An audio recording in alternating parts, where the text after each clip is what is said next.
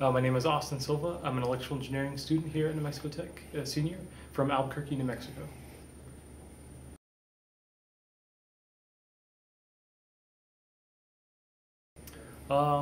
Things that brought me to Tech: when I was part of Science Olympiad in high school, I came to Tech for a competition, and I kind of fell in love with the setting. It's very small and kind of had a great student-faculty ratio, and it also had some high prestige, so I was liked it right away.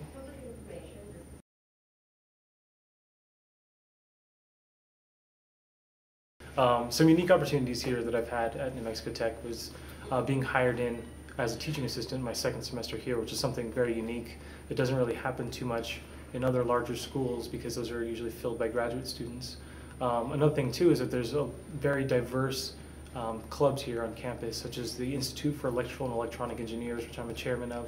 Also the SHEP, the Society of Hispanic Professional Engineers, Tau Beta Pi Engineering Honor Society, and Engineers Without Borders.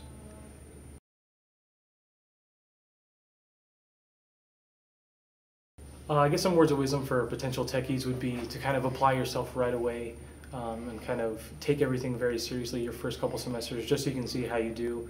A lot of people, they kind of regret kind of slacking off in the first semesters, and so their GPA and struggles, or they're not as involved as they could be. So that's something that I kind of try to do, is get involved right away, and it definitely has paid off.